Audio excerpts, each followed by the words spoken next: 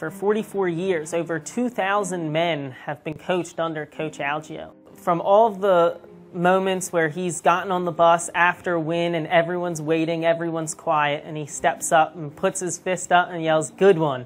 There's no other feeling like that after a nice win. Coach Algio, he taught us how to play football. He taught us how to form tackle. He taught us how to throw. He taught us how to catch. But it's the values that stay with us for life. When in 20 years from now, I'm not going to be playing football anymore. Football, it comes and it goes.